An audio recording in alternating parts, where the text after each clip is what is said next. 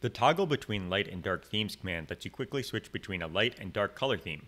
You can also configure which themes are going to be switched between.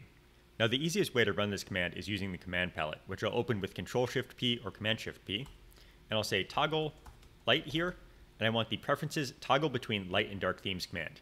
Notice that my workbench is currently in a dark color theme, and when I go and I run this command, just by clicking on it, it has gone and switched to a light color theme, which is pretty bright. I could open the command palette again, run this again, and we'll switch back to that dark color theme. So that's the basic behavior, but you can actually configure which color themes are going to be switched between. So if I open up my settings with Control comma or Command comma on Mac, I can search for preferred color.